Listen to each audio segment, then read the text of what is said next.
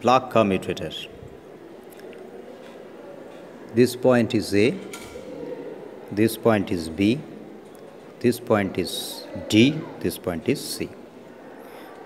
So the equivalent circuit is shown in this case, in this fashion.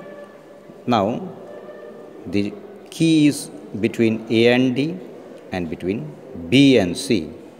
So current is flowing from positive terminal going in this direction, going from D to A, then it is going in the galvanometer from upper side to lower side, then through the resistance or circuit, then going to C and going to B and at the negative terminal.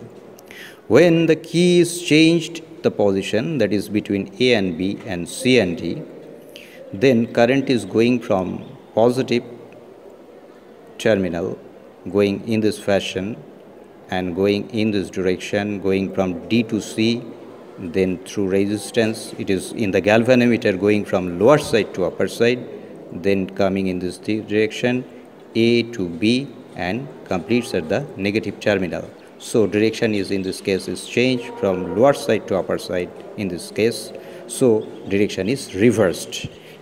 In this way, a block commutator changes the direction, changing the position of the connecting keys from this pair to this pair.